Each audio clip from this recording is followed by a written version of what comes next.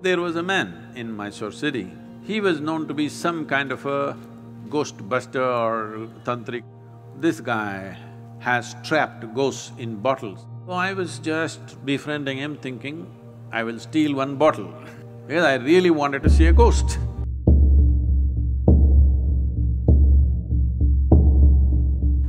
See, the purpose of telling you ghost stories was not to scare you, but to give you a hair-raising experience. This happened in a barber shop in Louisiana state. The whole place was filled with all kinds of horror comics and ghost stories and all kinds of things, only that. No newspapers, no other magazines, only these things. So one day somebody asked the barber, said, "Why have you put your whole place with these kind of stories in your saloon? You don't have anything else, nothing about styles, about fashion, nothing, only ghost stories and horror stories, why?" He said, "See, for my profession, if somebody's hair is standing, it makes it much easier."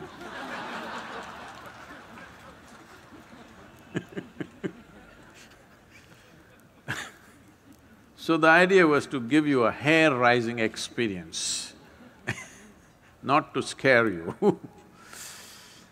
And I must tell you, this fascinated me so much that there was a man in Mysore city who was also working in the Mysore City Corporation as some official, but he was known to be some kind of a ghost buster or tantric or whatever he is.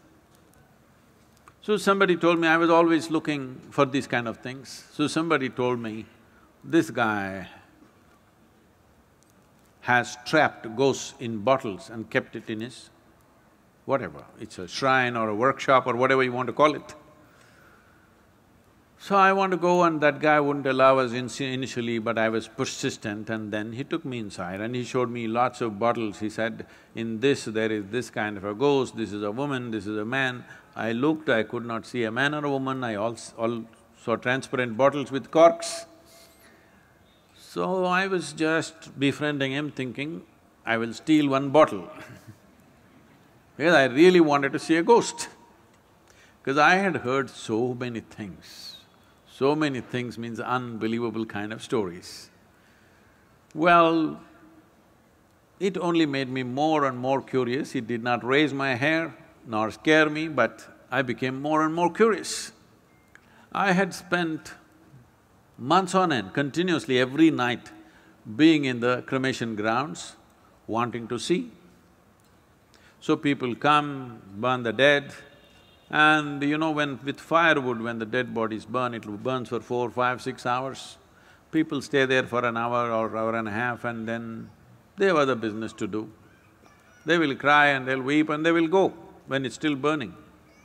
Normally what happens is, as the fire burns, one thing, because you know, there's always economic aspect to everything. If they've not put enough fire long enough, when this collapses, the outer part, first thing that'll happen is, because neck is such a small thing and it gets burnt, and once the spine is burnt, the burning head will roll away, do-do-do-do-do. So I am the one who picks it up with a stick and puts it back and waits, where is the damn ghost? It doesn't come. Many months on end, I sat there, no ghost came. Somebody said, you put a nail in that tamarind tree, it will come. I would nail the damn tree again and again and again, nothing came. Somebody said, in this house there is a ghost. So I would beg them, please allow me, I want to sleep in that house and see if the ghost comes. Did not happen. So I went to this guy, and when they said specifically it's in the bottle, I wanted to steal a bottle. But he was very protective about his bottles So I didn't see anything coming out, but he showed me one thing. He made an elaborate design with rice flour. In the 5 corners of this, he kept one egg. He did all kinds of things and poof, he clapped his hand, pop! All the 5 eggs burst right in front of my eyes. So, I thought, something. I don't know whether it's a ghost or it's a thing, whatever, but definitely he did not reach out to these five, he was standing away and all the 5 eggs burst. Then this was working on me and I was walking in my house backyard, looking here and there. Then I saw guavas were hanging in the tree, the guava fruit. I looked at the fruit fell. I thought, what? I did it again and again, the fruit fell. Then I brought my friends and just, you idiots, watch this. Talk, fruit fell. They said, what? Not once, 5, 10 times I did so that it's not an accident. But then, in about 3 days' time after I did this, a revulsion, I've never experienced it ever in my life because I've never stepped into those areas. A kind of revulsion went through my entire body that I knew that I had done something very fundamentally wrong. Never again. I said, you want the guavas? Go up and get it. You want anything in your life, go and get it. These kind of things we will never again do. So, I realized something is fundamentally wrong, use your energies like that. So what is a ghost? All of you are ghosts with a body. Those who are walking and sitting, everybody, you are ghosts with a body. But suddenly somebody lost their body and you think they are something horrible. Why? They're just like you, they just lost the body.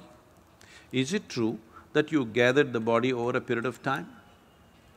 Suppose, let's say you had lost control over how much you eat and you became this big, and then you came to yoga program and whatever and slowly you shrank into half your size. Does it mean to say half of you has become a ghost? Hello? So if somebody lost the body, 50, 60 kilograms of planet that we have picked up and made into this, if they put it back, is that a ghost? Then you are also a ghost with a body, isn't it? So this abnormal way of looking at life, that just because somebody lost their body, they've become something evil, something fearful, something terrible, is a very abnormal way of looking at life. The nature of life is such that see right now, this is something you must look at this, not intellectually, really experientially. You're breathing, all of you, are you? Hello? I'm just checking. Hello? You're breathing. So if you're breathing, let us say this was like a building or whatever, right now we are in the quadrangle kind of place. So there is life here that you're breathing. You may call it air, but it's actually life, because if I take away this will go. Yes? Your life will go. It's only in this transaction, life is happening, isn't it? So it's not just about air, oxygen, this, that. This is a living cosmos. You are like a little bubble, you captured a little bit of life. You know, did you blow soap bubbles when you were young at least? So when you blew your soap bubble, you got this big bubble, I got that big bubble, let us say. We were looking at this, oh, this is my bubble, this is your bubble. Then they went poop. When they go poop, you don't say, this is my air, this is your air, isn't it? This is just like that. This is just a bubble. You captured a certain amount of life and it's functioning in a certain way. When this bubble bursts, there's no such thing as your life and my life. Well, you may not break the entire bubble, you may break the outer surface of the bubble and the inner surface of the bubble may still remain. Just because the outer peel has dropped off, do you call that a ghost? Then you are a ghost with a body.